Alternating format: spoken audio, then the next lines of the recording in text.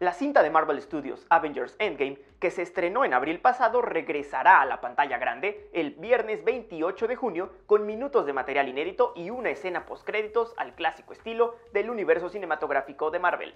El film de superhéroes dirigido por los hermanos Russo y producido por Disney aumentará su duración, la cual ya era de 3 horas y 1 minuto. Los primeros datos indican que la nueva duración de la película será de alrededor de 3 horas y 15 minutos, incluida ya la escena postcréditos. Parte del material extra consistirá en momentos clave de la cinta, los cuales no se vieron en el corte final. Uno de los más sonados es en el que Doctor Strange recluta a todos antes de aparecer en los portales detrás del Capitán América, para la pelea final ante Thanos y su poderoso ejército.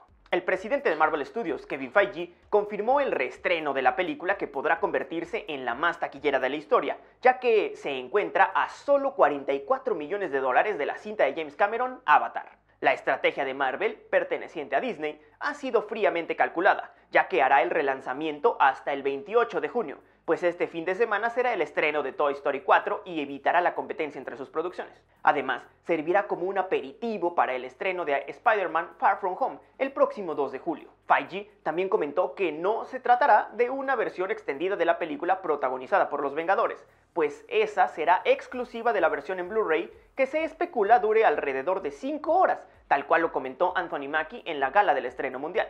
Habrá que esperar a saber cuál será la sorpresa que Marvel ha preparado para sus fans, pues Feige también dijo que habrá una sorpresa y un homenaje al final de la producción.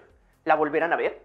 Mi nombre es Luis Ernesto López. Sigan la página y las redes sociales de Entre Comillas. Ahí me pueden encontrar en las redes sociales de Por el Cine. Nos vemos la próxima.